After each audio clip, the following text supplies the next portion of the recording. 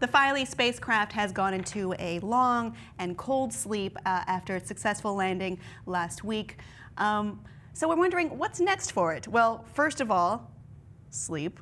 Of course, its power source has dimmed out, and we were hoping to catch some sunlight, but if the comet is able to catch some sunlight, maybe it'll wake up and transmit data back to Rosetta, and they'll talk to each other. Rosetta is still hoping that Philae will say hello and waiting for it, and it's very all cute and anthropomorphized, but it's had quite the tumultuous trip after last Wednesday landing, but the harpoons didn't launch, and then it bounced a kilometer in the air, and it took 2 hours to come down, and it bounced again, but it seems to have settled into a shadow on the comet after attempting to use its hammer to break into the crust. It was harder than once thought.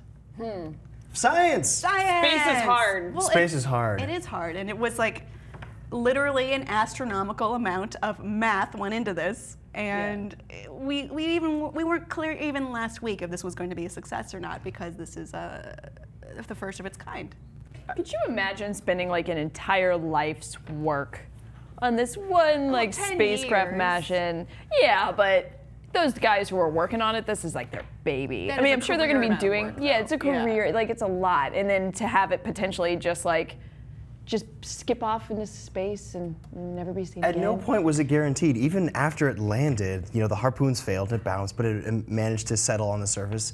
But even then, they were like, hey, great, so it's landed. It's taking pictures of things. No guarantee it'll do anything. Yeah. No guarantee that it'll even, but just the fact that they had to do multiple passes around the Earth to get that gravitational pull to slingshot it into further orbits and more orbits. I didn't get that far in math. No. I did, yeah. No. Do we I could not have have done that. pictures of the cameras taken? Oh, so those so are both cool. the cameras from the Philae, and they return these images taken during their descent to the comet and from its surface.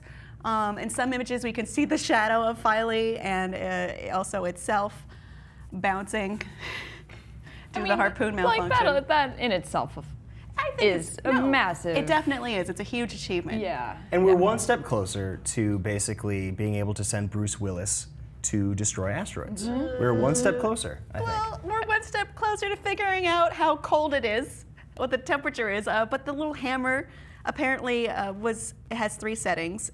It tried the softest, the medium, and the hard one. Didn't work. Then there was a 4th secret setting that ended up breaking the hammer. Because Wait. Yes. Yeah. There was a Why secret do setting. they need a secret setting? Because it was It's broken. not like they're trying to market this. Well, maybe it's because they didn't for want to get mass anyone's hopes up. consumption. You didn't want to like admit that you had this okay, skill. the name of It's that like mode, an Easter egg that Yeah. the NASA scientists. It was called Desperate Mode. Yeah. So Desperate Desperate mode. mode. They Desperate didn't mode. So where you want you push to all know the they were- buttons. I want them to have Science. a zombie mode next Well, for the next expansion. were That's what I'm hoping hoping for. to- Zero gravity mode with jetpacks. I mean, that's what's coming next, right? Coke machine. We thought it would be softer. I mean, the comet was called a dirty snowball. It's from the beginnings of the proto-planets and stars and the leftover materials from that, and we thought it would be easier to crack open. It is thought not. it'd just be ice and rocks, but yeah. It's quite not that much. So we are already learning from this mission. Yeah. People don't realize that the steel, you find steel and iron oxide, like the asteroids that fall to Earth and stuff, are actually, if you look at them under a microscope, they're not the same. You can tell that they're extraterrestrial. They're not Earth-bound. But if you basically, there's nothing different in them. It's nothing crazy. It's just how the molecules are arranged. So if you melt it down, then let it reform, it becomes terrestrial.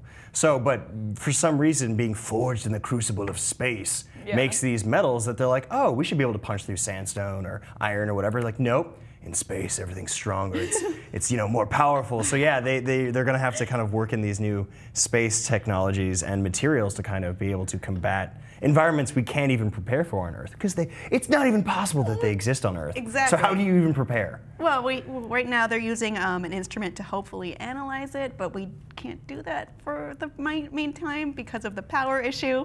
Oh. But hopefully they'll be able to identify carbon-based organic compounds and volatile compounds like water and carbon dioxide rather, and others on the surface of it. Not yet, though. In a little bit, hopefully. Before the Philae shut down, they angled its solar receptor so it could hopefully catch more sun. At some point, So it's a little bit of a waiting game right now. I do like that they had two machines that they could have used, the British machine or the German machine. And they were like, nah, let's use the German machine because German efficiency, so, you know. Woo! Yeah, that's right. Yeah. Racial thing. Whoa. I just meant like engineering. Oh, yes. Should have a little VW. Volkswagen. Yeah, exactly. In space. No, not exactly, Okay. not quite. But we're going to be looking to see for more developments. Hopefully that the Philae will catch some sunlight and be able to transmit more information and have more transmitted to it. And maybe it'll move again, I don't know. But we'll continue to watch this. Let us know what you think below in the comments, and please be sure to subscribe for more on Philae.